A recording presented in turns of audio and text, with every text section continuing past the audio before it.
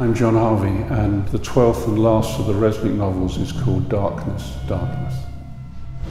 Real crime, real people, real world.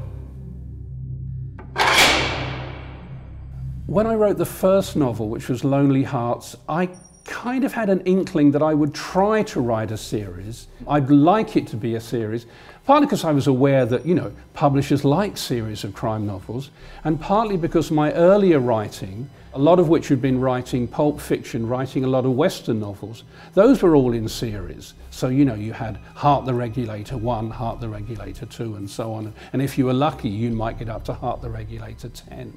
So I was aware that that was a possibility.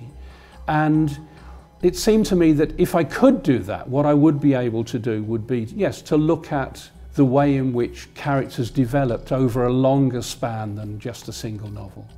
It never ever occurred to me for years and years that I would be a writer, and I don't think I ever had any ambition to be a writer. For a long while I never knew what I wanted to do. While I was at school I didn't know, after I left school I didn't know, I kind of wandered around doing various odd jobs, and then eventually decided it might be a good idea to be a teacher, so I went off and trained to be a teacher. But then circumstances dictated that there was a possibility I could write something, so I wrote something and I kind of fell into it. That was the thing. I don't know, it just happened.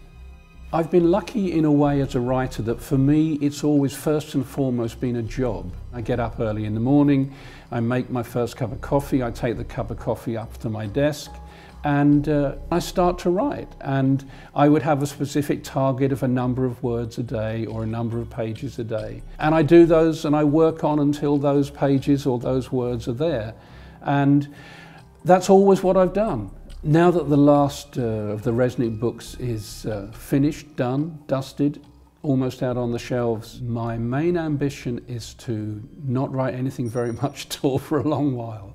I'm hoping that I'm going to enroll for an MA in History of Art and go off and do a bit of studying for a couple of years.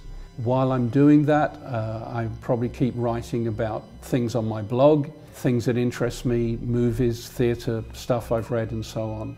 But I just want to make a break from writing fiction, go off and look at some good paintings or some good photographs and write about those instead.